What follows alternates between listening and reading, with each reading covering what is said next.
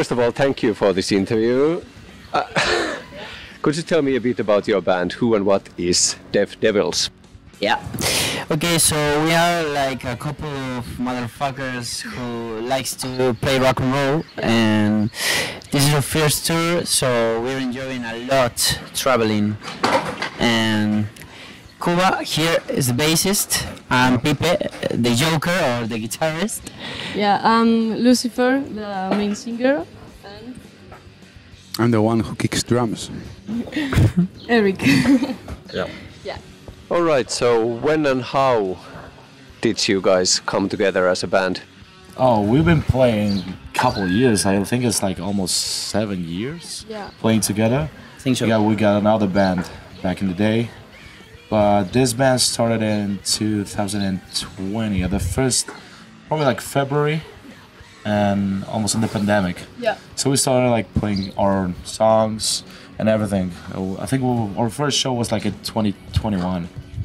Fun, crazy fun. Yeah, we've been playing since 2021, and we try to play in everywhere we can, everywhere they let us play. So we are ready to eat the world. Yeah. Okay, let's go to the music.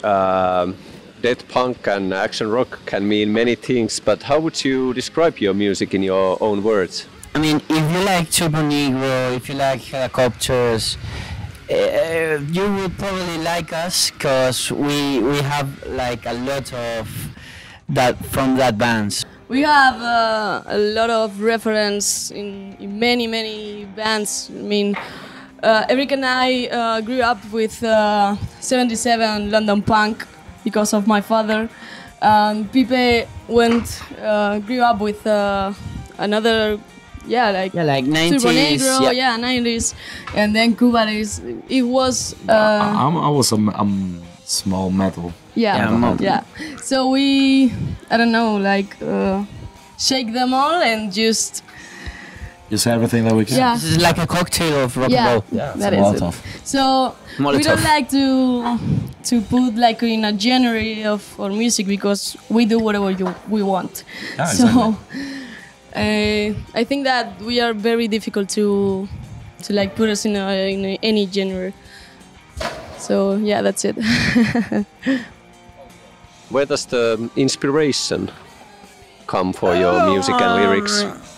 I mean, we don't like the church, we don't like Jesus, we don't like God, so we try to do like rock and roll against the things we don't like, and just to have fun. Yeah, just shade it like with the things that we don't like to things that we like. Yeah. Simple like that.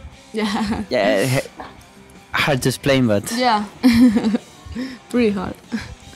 Well, continuing from that, are you a political band? And if so, what is the message? I don't think that we are specifically a political band, but we have that side of political. We just, I don't know, get our ideas to the world, and whoever takes it, it's okay for us. But I don't know, I wouldn't say that we are a political band, but it has that part, yeah. Okay, let's take one example song. A love song came out last year, so could you tell me a bit about that song, its background and so on? This is one I know more. Yeah, I think that's just the silly love song. Yeah, that's just one silly love song that we made. I think that's the only one that doesn't have any meaning, you know. It's like just some feelings that I have sometimes or something like that. Maybe just watching out on other people and that stuff. I don't know. Yeah, because we are perfect, you know. Yeah. we don't have issues. Yeah, that's it. That's it. If that is the odd duck in the bunch, maybe you wanna tell a story about another song of yours. Okay, we can talk about like Diary of a Broken Doll. Yeah. Oh yeah. It is a song that talks about depression. We took the lyrics right from a diary. Yeah, of a diary that a girl had on the internet that was being. Was we're not saying her name because we don't like to. Yeah. You can search it if you Yeah, want. there was the inspiration of her diary that she was putting on the internet, and all the lyrics are from that diary. I didn't write anything, so that's for me. That's really important, and that's what I wanted to put on that song. I don't know if I'm explaining myself well, but yeah. Yeah, we are Spaniards, so our English is like. Yeah, give us a couple of years. Yeah. We try our best. Yeah, and yeah, I think dancing with the devil is another song, but it has a meaning, but it's from our upcoming next first album, so it all has a story, and it is like transition. Yeah, it's like a full LP that like tells a story, right? So every single song has like a meaning to the next one. Yeah. It's like if you listen to all of it, it all makes sense. Yeah, that's So it. Probably you need to buy it. That's what I I'm mean, saying. if you hear Dancing with the Devil alone, is like just a party song. But if you hear like Tonight, that comes like just First. First, And and then you have then- to yeah. listen. Yeah, you need to like listen to every single song to grab the meaning of all of it. Yeah. Also, Lucifer, which is another single that we have on YouTube now. It is the same, you know. It's have the history of the album. Them two just doesn't have any special meaning, you know. They have, but inside of the history that we made. So Put it like slowly, we're gonna bring more stuff out, and everything is gonna have like a meaning. So that's why. All your publications have been like one or two songs at a time till now. So you already mentioned the upcoming album. So in what stage is that album now? It's everything is recorded already. Everything needs to be mastered. yeah. and mix it. It's We at the went- mixing mastering part right now. Yeah, we went to Italy to record it at Chronosound Factory on last April, I think it was. Yep. And so that's now it's the mixing and mastering. Yeah. Thank you, Time. Gianluca. Yeah, we love you. So what's kind of the time span that you have been working on these songs, and how have you been writing this music? Well, as we said, we started this band in 2020. So the Like pandemic. in January or Yeah, something like in that. February, January, I don't really remember. But yeah, so we have all the pandemic time to write those songs, and that was the time that we made that songs. People had some mics and stuff to record it by ourselves, so we started like making a pre-production of Yeah, it. we did like 4 pre-productions Yeah. of the album. Yeah, we are really inconformist, so We're perfectionists. Yeah. That's not the same. well, Yeah. I think we are both. yeah, we are Maybe both. Maybe both. Yeah. And so they were writing long time ago now, so we can't wait to get it Yeah, up. but now is the time to get everything out. So Yeah. probably finish this like final couple months of this year. Hope so is gonna be out. And then die like in a car. Not 27, Yeah. but yet. Yeah, Yeah. only him is 27. Oh yeah, that's a problem. Yeah. Well, not to dwell on the past that nobody wants to remember anymore, but how was the pandemic time for a new band? I love it. I mean, I will fucking just forget everything about that time. Yeah. Because, I mean, it was like, okay, you have the time to do your stuff. If you want to do like more songs, if you want to do like lyrics, riffs, everything. So Yeah, but you can't rehearse. Yeah. You can't Yeah. do anything. You can't see people. You can't do anything. So, as music alone is sometimes for some people it's good, but like we like it in a group. Yeah. Yeah. That's what we most enjoyed. That's why we play. Yeah. Also, Yes, we enjoy it. we always have like I don't know, the No Future from the Sex Pistols, you know, in 2018 or something like that. We were like, yeah, there's no future, there's no future. Then the pandemic came and we were like, oh fuck, now there's no future. But I think that now it's pretty good again. So we are really happy now. In the pandemic, we were so depressed. It was like, oh my fucking god, there's no music. All the venues are closing, and everything sucked. So now we are really happy because of that. Maybe it's something that you have to live to appreciate it. We still have that no future feeling, but it's not the same. We are a little bit older and we have been through a lot of shit. So I guess that we can say that maybe there's some future for us. Maybe. Yeah, let's talk about scenes a bit. How has the local underground music scene in Valencia bounced back after the COVID? Or, if you want to say Spain in general? Yeah, no, it's not the same. Spain in general is not the same. Valencia's like special, small place. Yeah. Probably there's only 2 to 3 places that you can play really. Yeah, underground, like. There's a couple of underground places there, but like we don't usually play in there. Yeah. We love a place called 16 Toneladas, 16 tons. 16 tons. Yes. Yeah, it is our venue. Yeah, they're like our fathers. Yeah, totally.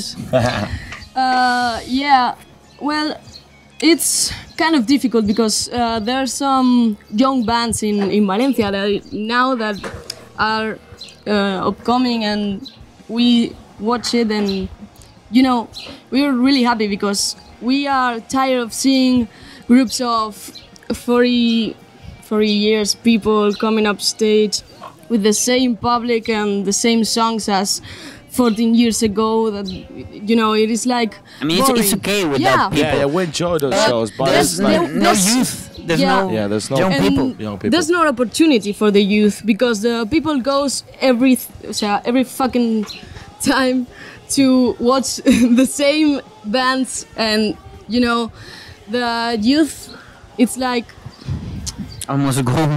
It's not the place to be how you say it, punk rocker. No, I don't mean that, but like the place Valencia, at least Valencia, is like every single people like goes is only friends. There's no new people always coming. Like it's only like whenever there's a new upcoming band, it's also from the other band and the other band and the other band. It's like 50 fucking bands and these same members. So it's like there's no fun in it, really. Yeah, I mean, good songs, good bands. There is good songs. I'm not meaning it's the shit, but it's like almost all the time it's all the same people. Yeah. There's nothing new. Yeah, nothing new. The public is the same always. So that's why we really appreciate, touring in going outside of Spain, outside of Valencia specifically, because we always see the same people going to the same concerts. So it's kind of sad when you leave that.